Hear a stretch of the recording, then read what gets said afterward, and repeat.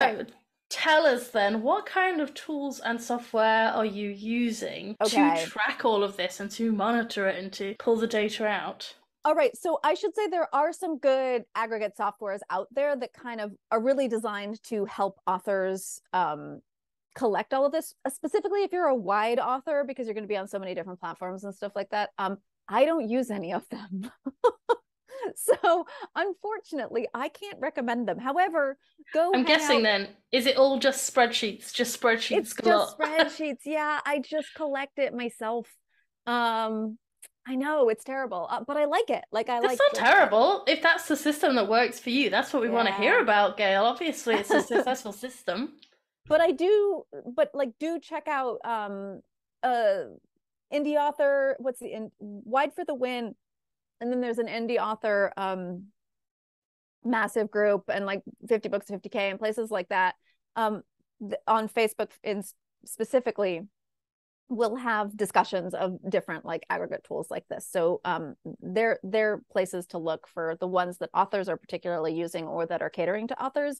And it's probably a good idea to use one of those just because then there's other authors talking about this and you can go ask questions of them.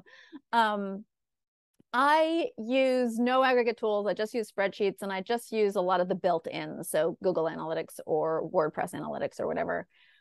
I will say there is one tool that I hard recommend, and I can't emphasize this enough. Back when we talked about the things to do that are lightweight, that are the least barrier to entry, I mentioned that Google or your WordPress Analytics and then your newsletter analytics are probably the two you're going to be accessing the most. The one that I recommend most authors build in and utilize the most is a tool called redirection. Now, everybody is probably familiar with using something like Bitly or tinyURL or something, a URL shortener that allows you to track where whatever link you've posted is going. What a lot of people don't know, or what a lot of authors don't know, is your WordPress site has a plugin that can do that as well, and it's called redirection. And basically, it will allow you to build a link to anything that is your website's URL and then whatever slug you want to give it. So whatever little tag word you want to give it. So for example, I have a book called The Heroine's Journey, which is a nonfiction book, and I have a redirection slug built into my website that's basically gailcarriger.com/HJ. And that is a very short URL I can say on something like a podcast. And if you typed it in, it would just redirect you to that book's landing page on my website.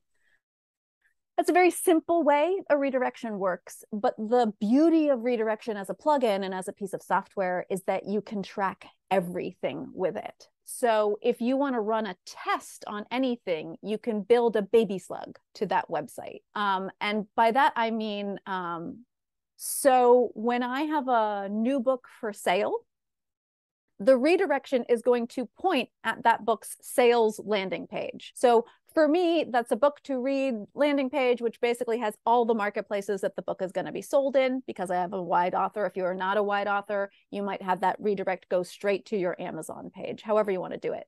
But I use a redirection, and the redirection is dedicated to whatever platform that is posted on. So I'll build a special redirection that basically says the book's name and then Facebook group, for example. And then when I post that I have a new book out and here's where you can buy it with the link, I use the redirection link. And then I can go to my website and see how many people clicked on that link specifically to buy the book, which basically is telling me how many people in the Facebook group were interested in looking at this new book of mine. And then I will do that for Twitter. How many people for Twitter were interested? Now, all of these people are being directed to the same place, but I'm being told by the link where they started out. And that's just telling me very specific information about where my interested people are. So this is just clicks. It's not necessarily people who actually buy the book. To track where people are actually buying from, you need to roll this out on a temporal scale. So like you do Facebook group on Monday, Facebook page on Wednesday, Twitter on Friday, and then you see how many sales you get on the pre-order on Amazon for each of those days. And that will give you, it's very loose. Obviously, it's just Amazon specific, and it's just, and of course, people will maybe have seen it elsewhere, but it is the only direct data we have for tracking purposes. So anyway, but it's redirection, this little tool that allows me to do all of this. It's a very minor tool, and it's just extremely powerful. So if you have a WordPress website, which most authors do, it's one of the best tools we have out there. And so one of the things I do weekly is I bop over and check my redirects, and I just go in and look, organize them by date, see which ones are popular, hope that if I sent out a newsletter recently, those ones are right at the top, because that means people engaged with the newsletter. I take a look to see if there's an interesting spike in my redirects, like, ooh, everybody's suddenly buying off this old link that's linked to an old blog post. What's going on there? Something like that. It's just a really powerful little tracking tool. And it's something that's your own website. So it's not tools like Bitly or TinyURL similarly do this, but they're held by a middleman. You don't control that data. So it's a lot easier just to have it as a plugin.